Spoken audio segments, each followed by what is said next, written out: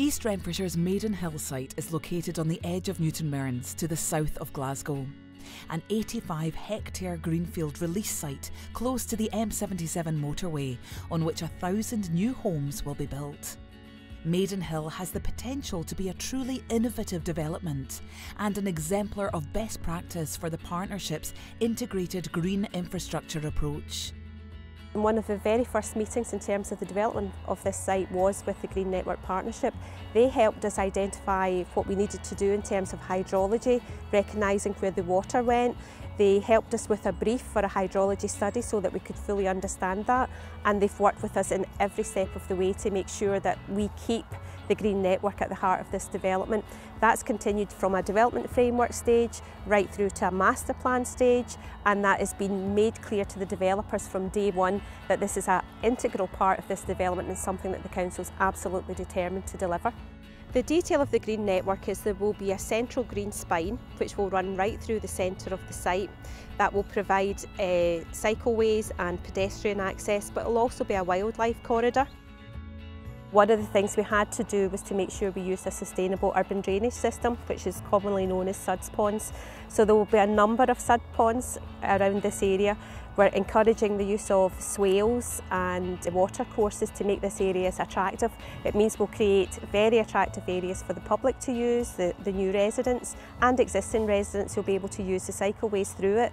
So it'll be a very naturalised feature, it'll encourage wildlife, and it's a new approach that we wanted to see that it was absolutely integrated in the development. At Maidenhill, walking and cycling will be encouraged through the creation of an integrated path network. Existing green features will be retained and enhanced, and habitat corridors created for wildlife. A number of suds ponds are proposed as features within recreational green spaces. At Maidenhill, the Green Network will be multifunctional and truly integrated.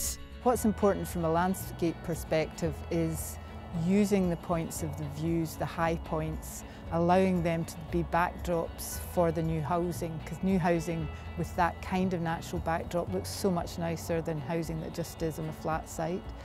The outside of the site is also highly visible from the M77 and the new approach road on the southern flank of Newton Mearns.